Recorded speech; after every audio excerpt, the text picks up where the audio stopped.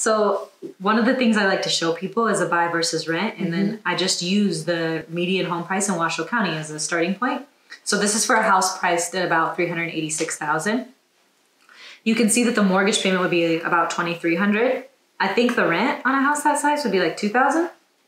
For a $400,000 house? I mean, that would probably be more than that. You think? Oh yeah, for sure. So then you could just take these numbers as like super conservative. So let's assume that the rent's like, you got a screaming deal and the rent's $2,000 a month. What I want people to be aware of is that your rent's not set, right? It could increase at the end of every term. So annually it could go up. Projected rental increases in Washoe County would show that house costing closer to $3,000 a month in 9 years. So then the question I ask them is, do you feel comfortable that your income is going to increase at that same pace? Most people would definitely say no. Right. So it's safer to lock in the expense at $2,300 and then you know how much housing is going to cost you. Right. So then we can kind of like look forward and, you know, like with home values appreciating. Right. With home values appreciating at that rate, what's the return on investment?